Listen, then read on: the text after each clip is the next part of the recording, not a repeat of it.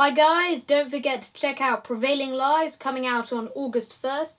Here's a quick look at the behind the scenes of the film.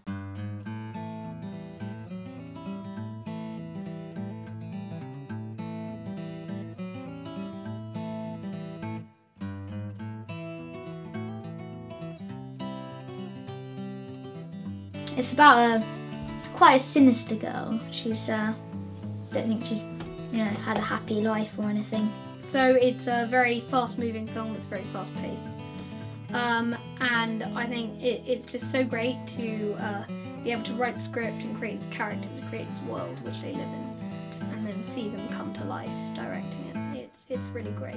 She's very sinister, and I quite enjoyed doing the character because I quite like playing sinister ones, because I don't think my acting skills are amazing at like jolly people. I always quite like doing sad people and tragic lives. Yes, as I said earlier, it certainly was more of a relief to know that I wasn't actually going to be on camera.